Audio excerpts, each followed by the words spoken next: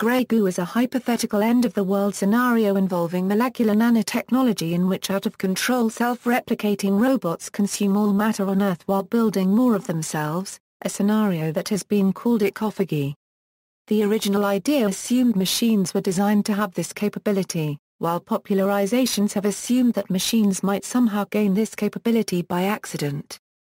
Self-replicating machines of the macroscopic variety were originally described by mathematician John von Neumann, and are sometimes referred to as von Neumann machines.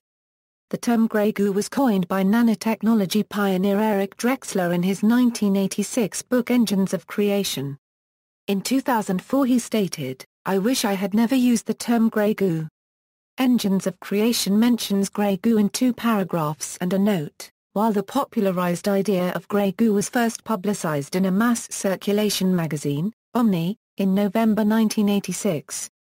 Definition: the term was first used by molecular nanotechnology pioneer Eric Drexler in his book Engines of Creation. In Chapter 4, Engines of Abundance, Drexler illustrates both exponential growth and inherent limits by describing nanomachines that can function only if given special raw materials.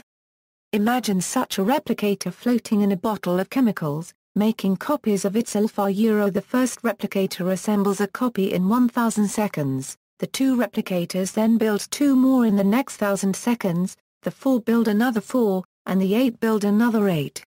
At the end of 10 hours, there are not 36 new replicators, but over 68 billion.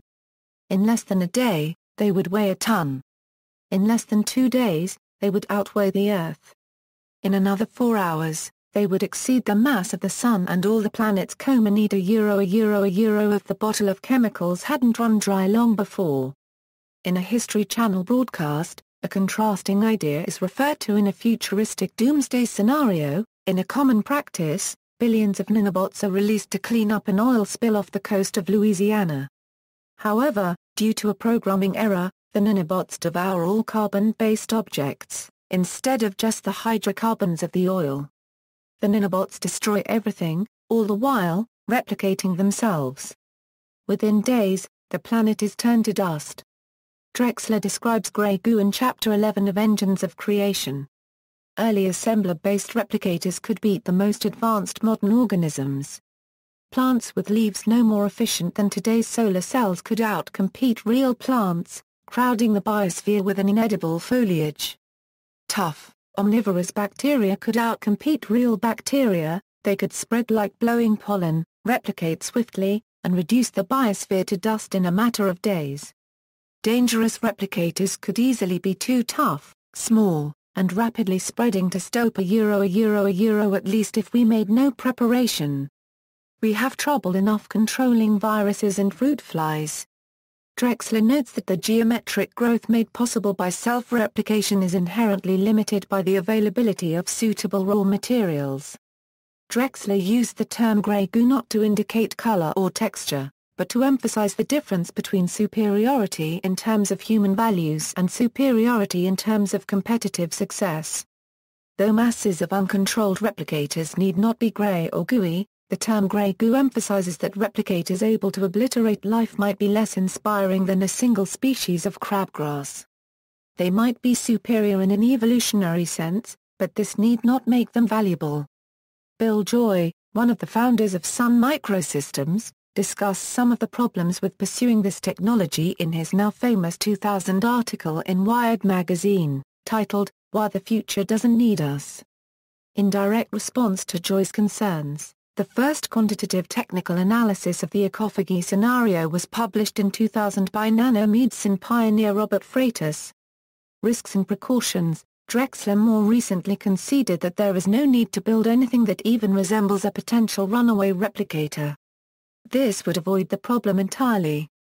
In a paper in the journal Nanotechnology, he argues that self-replicating machines are needlessly complex and inefficient.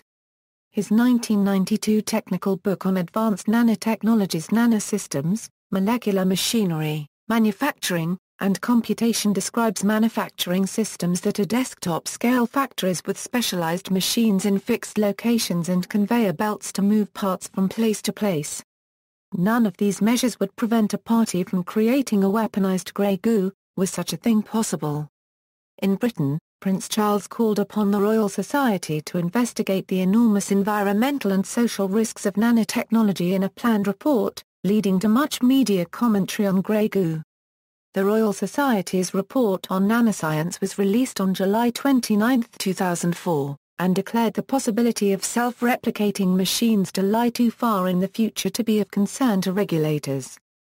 More recent analysis has shown that the danger of grey goo is far less likely than originally thought. However, other long-term major risks to society and the environment from nanotechnology have been identified. Drexler has made a somewhat public effort to retract his grey goo hypothesis, in an effort to focus the debate on more realistic threats associated with knowledge-enabled nanoterrorism and other misuses. In Chris Phoenix and Eric Drexler's paper Safe Exponential Manufacturing, which was published in a 2004 issue of Nanotechnology, it was suggested that creating manufacturing systems with the ability to self-replicate by the use of their own energy sources would not be needed.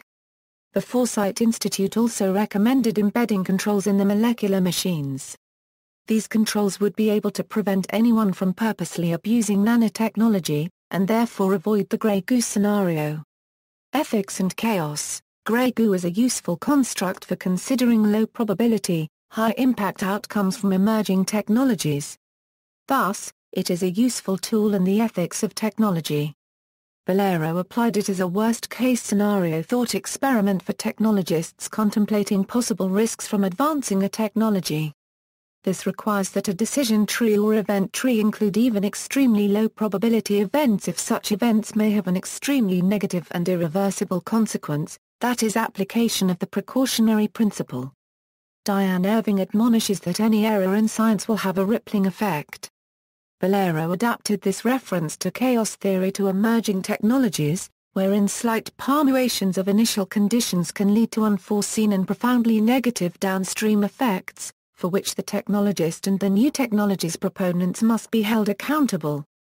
Limitations. Grey goo nanobots need a source of energy to drive their replication. For efficiency reasons, the energy would likely come from oxidation and other chemical reactions on the organic matter itself, a process which in organic life is known as digestion, rather than from an external power source.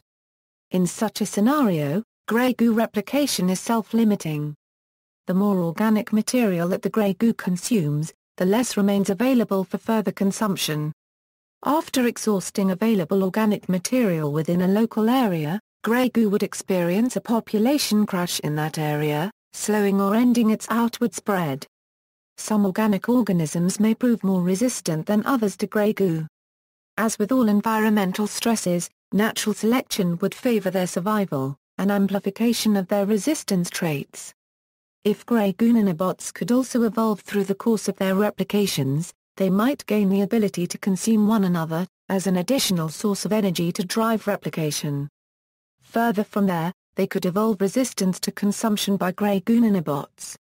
Under such evolutionary pressure, grey goo nanobots would become subject to speciation, interspecies competition, and specialization to occupy ecological niches. However, engineered machines like those which Drexler has proposed are fundamentally simpler and less susceptible to evolution than biological systems. See also, self-reconfiguring modular robot, programmable matter, utility fog, smart dust, Claytronics, Ice9, Alchemist, The Blob, Benderama, Futurama episode about the issue, references. Further reading. External links. Some limits to global ecophagy by biovirus nanoreplicators, with public policy recommendations, Safe Exponential Manufacturing paper critical of grey goo, summarized an article Nanotechnology Pioneer Slays Grey Goo Myths, online edition of the Royal Society's report Nanoscience and Nanotechnologies, Opportunities and Uncertainties, Goo and Paste Directory, UK Government and Royal Society Commission on Nanotechnology and Nanoscience, Nanotechnology. Drexler and Smalley make the case for and against molecular assemblers, nanotechnology and the grey goo problem. Be amazing. A humorous animation that involves a grey goo scenario.